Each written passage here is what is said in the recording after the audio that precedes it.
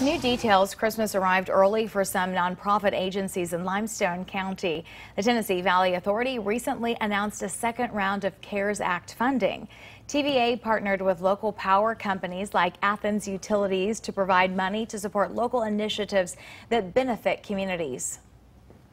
8 agencies, 501c3s, in our community that we knew that had been hit by COVID and struggling a little bit for revenue, and we picked those out and we wanted to present checks to them. Both the TVA and Athens Utilities allocated $20,000 for a total of $40,000.